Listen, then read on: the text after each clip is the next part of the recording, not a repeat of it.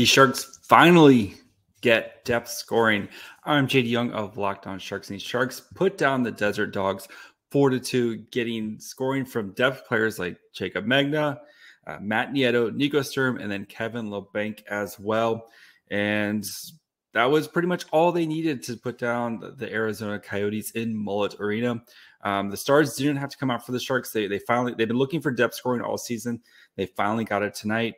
The penalty kill was stellar for the Sharks, shutting down the Coyotes 4 times. And then Kaapo Kahkonen was solid tonight, as he only allowed 2 goals in on 28 shots. So we'll have a full breakdown of the Sharks win against the Coyotes on your next episode of Locked On Sharks, wherever you get podcasts. And of course, you can watch on YouTube as well.